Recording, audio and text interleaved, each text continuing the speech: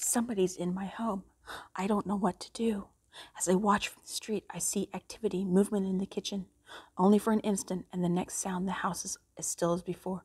I pull up my phone. Do I call her or 911?